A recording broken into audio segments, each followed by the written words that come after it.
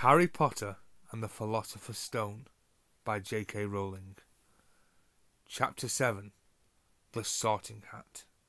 The door swung open at once. A tall, black-haired witch in emerald green robes stood there. She had a very stern face, and Harry's first thought was that this was not someone to cross. "The first years, Professor McGonagall," said Hagrid. "Thank you, Hagrid. I will take them from here." She pulled the door wide. The entrance hall was so big you could have fitted the whole of the Dursleys' house in it. The stone walls were lit with flaming torches like the ones at Gringotts. The ceiling was too high to make out, and a magnificent marble staircase facing them led to the upper floors. They followed Professor McGonagall across the flagged stone floor. Harry could hear the drone of hundreds of voices from a doorway to the right. The rest of the school must already be here. But Professor McGonagall showed the first years into a small empty chamber off the hall. They crowded in, standing rather closer together than they would usually have done, peering about nervously. "Welcome to Hogwarts," said Professor McGonagall. "The start of term banquet will begin shortly, but before you take your seats in the Great Hall, you will be sorted into your houses. The sorting is a very important ceremony, because while you are here, your house will be something like your family within Hogwarts. You will have classes with the rest of your house, sleep in your house dormitory, and spend free time in your house common room. The 4 houses are called Gryffindor, Hufflepuff, Ravenclaw, and Slytherin. Each house has its own noble history, and each has produced outstanding witches and wizards. While you are at Hogwarts, your triumphs will earn your house points, while any rule-breaking will lose house points. At the end of the year, the house with the most points is awarded the House Cup, a great honour. I hope each of you will be a credit to whichever house becomes yours. The sorting ceremony will take place in a few minutes in front of the rest of the school. I suggest you all smarten yourselves up as much as you can while you're waiting." Her eyes lingered for a moment on Neville's cloak, which was fastened under his left ear, and on Ron's smudged nose. Harry nervously tried to flatten his hair. "I shall return when we are ready for you," said Professor McGonagall. "Please wait quietly." She left the chamber. Harry swallowed. "How exactly did they sort us into houses?" he asked Ron. "Some sort of test, I think. Fred said it hurts a lot, but I think he was joking." Harry's heart gave a horrible jolt. A test? In front of the whole school? But he didn't know any magic yet. What on earth would he have to do? He hadn't expected something like this the moment they arrived. He looked around anxiously and saw that everyone else looked terrified too. No one was talking much, except Hermione Granger, who was whispering very fast about all the spells she'd learnt and wondering which one she'd need. Harry tried hard not to listen to her. He'd never been more nervous. Never. Not even when he'd had to take a school report home to the Dursleys, saying that he'd somehow turned his teacher's wig blue. He kept his eyes fixed on the door. Any second now, Professor McGonagall would come back and lead him to his doom. Then something happened which made him jump about a foot in the air. Several people behind him screamed. "What the—" He gasped. So did the people around him. About 20 ghosts had just streamed to the back wall. Pearly white and slightly transparent, they glided across the room, talking to each other and hardly glancing at the first years. They seemed to be arguing. What looked like a fat little monk was saying, "Forgive and forget, I say. We ought to give him a second chance." My dear friar, haven't we given Peeves all the chances he deserves? He gives us all a bad name, and you know he's not really even a ghost. I say, what are you all doing here? A ghost wearing a ruff and tights had suddenly noticed the first years. Nobody answered. "No students," said the fat friar, smiling around at them. "About to be sorted, I suppose." A few people nodded mutely. "Hope to see you in Hufflepuff," said the friar. "My old house, you know."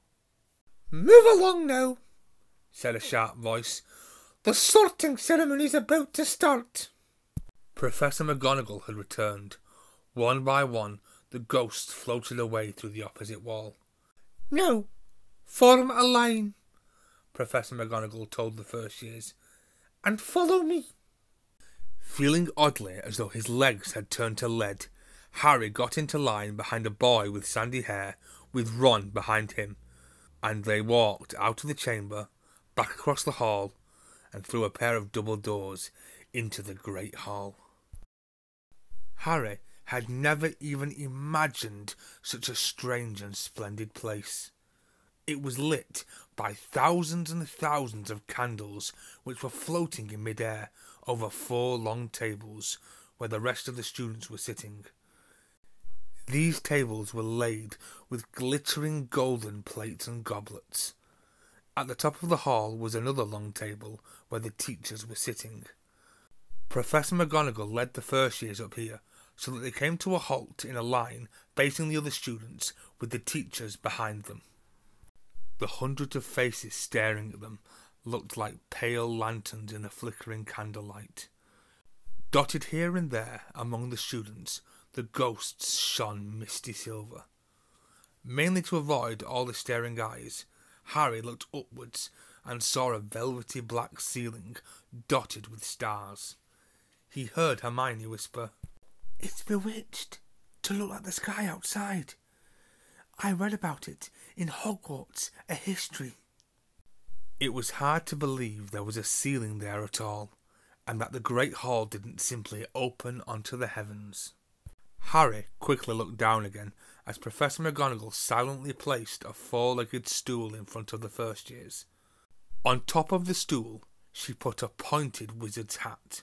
This hat was patched and frayed and extremely dirty. Aunt Petunia wouldn't have let it in the house. Maybe they had to try and get a rabbit out of it, Harry thought wildly. That seemed the sort of thing. Noticing that everyone in the hall was now staring at the hat, he stared at it too. For a few seconds there was complete silence. Then the hat twitched. A rip near the brim opened wide like a mouth, and the hat began to sing. "Oh, you may not think I'm pretty, but don't judge on what you see. I'll eat myself if you can find a smarter hat than me. You can keep your bowlers black, your top hat sleek and tall, for I'm the Hogwarts sorting hat and I can cap them all. There's nothing hidden in your head the sorting hat can't see, so try me on and I will tell you where you ought to be. You might belong in Gryffindor, where dwell the brave at heart. Their daring nerve and chivalry set Gryffindors apart. You might belong in Hufflepuff, where they are just and loyal. Those patient Hufflepuffs are true and unafraid of toil. Or yet in wise old Ravenclaw, if you've a ready mind, where those of wit and learning will always find their kind. Or perhaps in Slytherin you'll make your real friends. Those cunning folk use any means to achieve their ends. So put me on, don't be afraid, and don't get in a flap. You're in safe hands, though I have none, for I'm a thinking cap." The whole hall burst into applause as the hat finished its song. It bowed to each of the 4 tables, and then became quite still again. "So we've just got to try on the hat," Ron whispered to Harry. "I'll kill Fred. He was going on about wrestling a troll." Harry smiled weakly. Yes, trying on the hat was a lot better than having to do a spell, but he did wish they could have tried it on without everyone watching. The hat seemed to be asking rather a lot. Harry didn't feel brave, or quick-witted, or any of it at the moment. If only the hat had mentioned a house for people who felt a bit queasy, that would have been the one for him. Professor McGonagall now stepped forward holding a long roll of parchment. "When I call your name, you'll put on the hat and sit on the stool to be sorted," she said. "Abbott! Hannah!" A pink-faced girl with blonde pigtails stumbled out of line, put on the hat, which fell right down over her eyes, and sat down. A moment's pause. "Hufflepuff!" shouted the hat. The table on the right cheered and clapped as Hannah went to sit down at the Hufflepuff table. Harry saw the ghost of the Fat Friar waving merrily at her. "Bones, Susan!" "Hufflepuff!" shouted the hat again, and Susan scuttled off to sit next to Hannah. "Boot, Terry!" "Ravenclaw!" The table second from the left clapped this time. Several Ravenclaws stood up to shake hands with Terry as he joined them. "Brocklehurst, Mandy!" Went to Ravenclaw too, but "Brown, Lavender!" became the first new Gryffindor, and the table on the far left exploded with cheers. Harry could see Ron's twin brothers catcalling. "Bulstrode, Millicent!" Then became a Slytherin. Perhaps it was Harry's imagination after all he'd heard about Slytherin, but he thought they looked an unpleasant lot. He was starting to feel definitely sick now. He remembered being picked for teams during sports lessons at his old school. He had always been last to be chosen. Not because he was no good, but because no one wanted Dudley to think they liked him. "Finch, Fletchley, Justin!" "Hufflepuff!" Sometimes Harry noticed the hat shouted out the house at once, but others it took a little while to decide. "Finnegan, Seamus!" The sandy-haired boy next to Harry in the line sat on the stool for almost a whole minute before the hat declared him a Gryffindor. "Granger, Hermione!" Hermione almost ran to the stool and jammed the hat eagerly on her head. "Gryffindor!" shouted the hat. Ron groaned. A horrible thought struck Harry, as horrible thoughts always do when you're very nervous. What if he wasn't chosen at all? What if he just sat there with the hat over his eyes for ages until Professor McGonagall jerked it off his head and said there had obviously been a mistake and he'd better get back on the train? When Neville Longbottom, the boy who kept losing his toad, was called, he fell over on his way to the stool. The hat took a long time to decide with Neville. When it finally shouted, "Gryffindor!" Neville ran off still wearing it, and had to jog back amid gales of laughter to give it to "MacDougall, Morag!" Malfoy swaggered forward when his name was called, and got his wish at once. The hat had barely touched his head when it screamed, "Slytherin!" Malfoy went to join his friends Crabbe and Goyle, looking pleased with himself. There weren't many people left now. "Moon, Not, Parkinson." Then a pair of twin girls, "Patil, and Patil." then, "Perks, Sally Ann." and then, at last, "Potter, Harry." as Harry stepped forward, whispers suddenly broke out like little hissing fires all over the hall. "Potter, did she say? The Harry Potter?" The last thing Harry saw before the hat dropped over his eyes was the hall full of people craning to get a good look at him. Next second, he was looking at the black inside of the hat. He waited. Said a small voice in his ear. "Difficult," Very difficult. Plenty of courage, I see. Not a bad mind either. There's talent, oh my goodness, yes. And a nice thirst to prove yourself. Now that's interesting. So where shall I put you? Harry gripped the edges of the stool and thought. Not Slytherin. Not Slytherin. Not Slytherin, eh? Said the small voice. Are you sure? You could be great, you know. It's all here in your head, and Slytherin will help you on the way to greatness, no doubt about that. No? Well, if you're sure, better be Gryffindor! Harry heard the hat shout the last word to the whole hall. He took off the hat and walked shakily towards the Gryffindor table.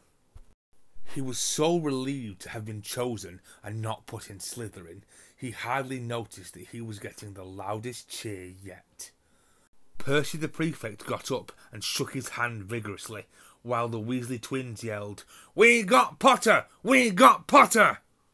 Harry sat down opposite the ghost in the ruff he'd seen earlier. The ghost patted his arm, giving Harry the sudden horrible feeling he'd just plunged it into a bucket of ice-cold water. He could see the high table properly now. At the end nearest him sat Hagrid, who caught his eye and gave him the thumbs up. Harry grinned back. And there, in the centre of the high table, in a large gold chair, sat Albus Dumbledore. Harry recognised him at once from the card he'd got out of the chocolate frog on the train.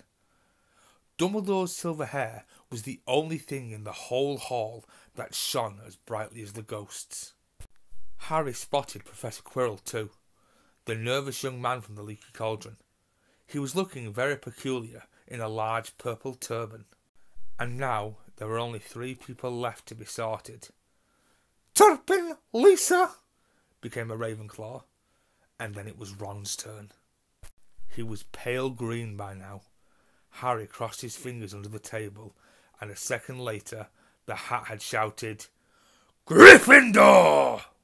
Harry clapped loudly with the rest as Ron collapsed into the chair next to him. "Well done, Ron! Excellent!" said Percy Weasley pompously across Harry, as Zabini, please, was made a Slytherin. Professor McGonagall rolled up her scroll and took the sorting hat away. Harry looked down at his empty gold plate. He had only just realised how hungry he was. The pumpkin pasties seemed ages ago. Albus Dumbledore had got to his feet. He was beaming at the students. His arms opened wide, as if nothing could have pleased him more than to see them all there. "Welcome," he said. "Welcome to a new year at Hogwarts. Before we begin our banquet, I would like to say a few words. And here they are. Nitwit, Blubber, Oddment, Twink. Thank you." He sat back down. Everybody clapped and cheered. Harry didn't know whether to laugh or not. "Is he a bit mad?" he asked Percy uncertainly. "Mad?" said Percy airily. "He's a genius, best wizard in the world. But he is a bit mad, yes. Potatoes, Harry?" Harry's mouth fell open. The dishes in front of him were now piled with food. He had never seen so many things he liked to eat on one table. Roast beef, roast chicken, pork chops and lamb chops, sausages, bacon and steak, boiled potatoes, roast potatoes, chips, Yorkshire pudding, peas, carrots, gravy, ketchup, and for some strange reason, mint humbugs. The Dursleys had never exactly starved Harry, but he had never been allowed to eat as much as he liked. Dudley had always taken anything that Harry really wanted, even if it made him sick. Harry piled his plate with a bit of everything except the humbugs and began to eat. It was all delicious. "That does look good," said the ghost in the ruff sadly, watching Harry cut up his steak. "Can't you—" "I haven't eaten for nearly 400 years," said the ghost, I don't need to, of course, but one does miss it. I don't think I've introduced myself. Sir Nicholas de Mimsy Porpington, at your service, resident ghost of Gryffindor Tower. I know who you are, said Ron suddenly. My brother's told me about you. You're nearly headless Nick. I would prefer you to call me Sir Nicholas de Mimsy, the ghost began stiffly, but sandy-haired Seamus Finnegan interrupted. Nearly headless? How can you be nearly headless? Sir Nicholas looked extremely miffed, as if their little chat wasn't going at all the way he wanted. Like this, he said irritably. He seized his left ear and pulled. His whole head swung off his neck and fell onto his shoulder as if it was on a hinge. Someone had obviously tried to behead him, but not done it properly. Looking pleased at the stunned looks on their faces, nearly headless Nick flipped his head back onto his neck, coughed, and said, So, new Gryffindors, I hope you're going to help us win the house championship this year. Gryffindor have never gone so long without winning. Slytherin have got the cup 6 years in a row, the bloody Baron's becoming almost unbearable. He's the Slytherin ghost. Harry looked over at the Slytherin table and saw a horrible ghost sitting there, with blank staring eyes, a gaunt face, and robes stained with silver blood. He was right next to Malfoy, who, Harry was pleased to see, didn't look too pleased with the seating arrangements. How did he get covered in blood? asked Seamus with great interest. I never asked, said nearly headless Nick delicately. When everyone had eaten as much as they could, the remains of the food faded from the plates, leaving them sparkling clean as before. A moment later, the puddings appeared. Blocks of ice cream in every flavour you could think of. Apple pies, treacle tarts, chocolate eclairs and jam donuts, trifle, strawberries, jelly, rice pudding. As Harry helped himself to a treacle tart, the talk turned to their families. I'm half and half, said Seamus. Me dad's a muggle. Mum didn't tell him she was a witch till after they were married. Bit of a nasty shock for him. The others laughed. What about you, Neville? said Ron. Well, my gran brought me up, and she's a witch, said Neville. But the family thought I was all muggle for ages. My great-uncle Algie kept trying to catch me off guard and force some magic out of me. He pushed me off the end of Blackpool Pier once. I nearly drowned. But nothing happened until I was 8. Great-uncle Algie came round for tea, and he was hanging me out of an upstairs window by the ankles when my great-auntie Enid offered him a meringue and he accidentally let go. But I bounced all the way down the garden and into the road. They were all really pleased. Gran was crying, she was so happy. And you should have seen their faces when I got in here. They thought I might not be magic enough to come, you see. Great-uncle Algie was so pleased he bought me my toad. On Harry's other side, Percy Weasley and Hermione were talking about lessons. I do hope they start straight away. There's so much to learn. I'm particularly interested in transfiguration. You know, turning something into something else. Of course, it's supposed to be very difficult. You'll be starting small, just matches into needles and that sort of thing. Harry, who was starting to feel warm and sleepy, looked up at the high table again. Hagrid was drinking deeply from his goblet. Professor McGonagall was talking to Professor Dumbledore. Professor Quirrell, in his absurd turban, was talking to a teacher with greasy black hair, a hooked nose, and sallow skin. It happened very suddenly. The hooked-nosed teacher looked past Quirrell's turban straight into Harry's eyes, and a sharp, hot pain shot across the scar on Harry's forehead. Ouch! Harry clapped his hand to his head. What is it? asked Percy. Nothing. The pain had gone as quickly as it had come. Harder to shake off was the feeling Harry got from the teacher's look, a feeling that he didn't like Harry at all. Who's that teacher talking to Professor Quirrell? he asked Percy. Oh, you know Professor Quirrell already, do you? No wonder he's looking so nervous. That's Professor Snape. He teaches potions, but he doesn't want to. Everyone knows he's after Quirrell's job. Knows an awful lot about the dark arts, Snape. Harry watched Snape for a while, but Snape didn't look at him again. At last, the puddings too disappeared, and Professor Dumbledore got to his feet again. The hall fell silent. Just a few more words, now we are all fed and watered. I have a few start-of-term notices to give you. First year should note that the forest in the grounds is forbidden to all pupils, and a few of our older students would do well to remember that as well. Dumbledore's twinkling eyes flashed in the direction of the Weasley twins. I have also been asked by Mr. Filch, the caretaker, to remind you all that no magic should be used between classes in the corridors.